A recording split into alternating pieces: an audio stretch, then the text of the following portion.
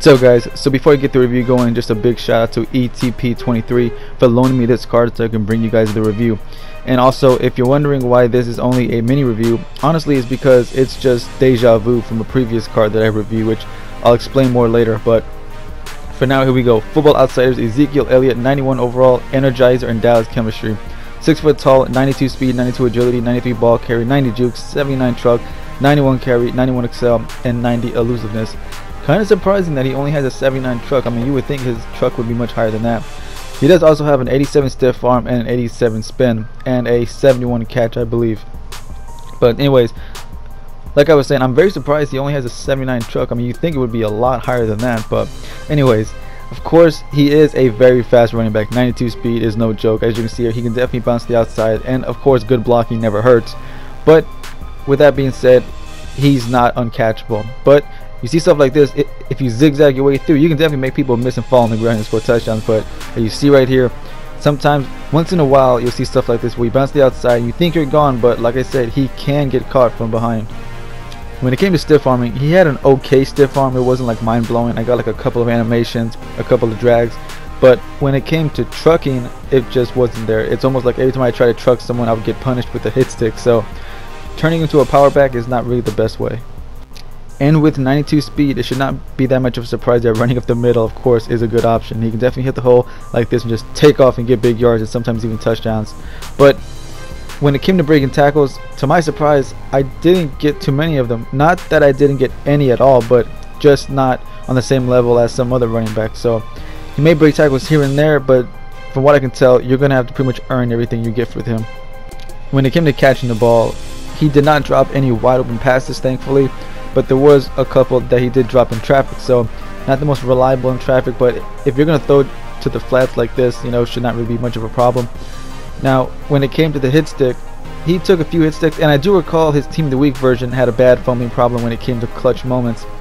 He did not fumble as much, but you can see right here, I tried to truck this guy, and I got punished for it. So once again, man, don't try to truck, because you're most likely just going to be inviting a hit stick. But he did not fumble, like I said, as much as his Team of the Week version did, but this right here was the one time he did fumble in kind of a clutch moment. 25 seconds left in the half, and you want to fumble the ball now, so fumbling should not be a huge issue from what I can tell. As far as the bad plays, of course he did have his moments, but as far as struggle points, like I said earlier, trucking was really the only thing that I could not get going on a consistent basis. So you can pretty much use him every other way, just don't truck with him. And the reason this was a deja vu review is because I just reviewed Tony Dorsett, and that's exactly who Elliott reminded me of. Not a good power back, but a pretty good elusive back. And not to mention they're both Dallas Cowboy running backs, so what are the odds of that, right? But you see right here, man, the spin move was nice, the juke move was nice as well, so that's why this is just a mini review, because it did not take long to figure out what it is he did best. But anyways, guys, as far as comparing him and Dorsett, I would say Dorsett is better. Not by much. I'm not saying he's like extremely better than Elliott, but anyways, guys, if you pick him up, use him however you want to, but I say lean on the juke and the spin, and hey, if you want to hurdle people, go ahead and hurdle some people. So all in all, guys, a very, very good elusive back. And compared, you know, like I said, to Dorsett on the field and right here, as you see on paper, Dorsett pretty much beats him at everything.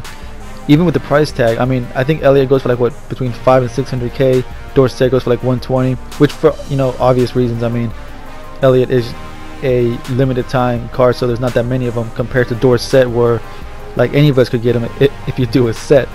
But anyways, guys, if I had to choose between one of them, obviously I'll say go with Dorsett. I think Elliott is more of a luxury pick. If you got the coins and you're a huge Elliott fan, I say why not. I mean, obviously you can win with Elliott, but anyways, guys, that's gonna wrap this up. Like I said, huge shout out to ETP23. And as far as my next review, it's going to be Clowney, Barry on defense. On offense, it's going to be the new chemistry master, Antonio Brown. That one should be coming soon as well. But anyways, guys, that's going to wrap this up. If you liked what you saw, don't forget to like to spread awareness, comment to voice your opinion, and subscribe so you will be up to date with this content when it drops. And I will see you boys later. Peace.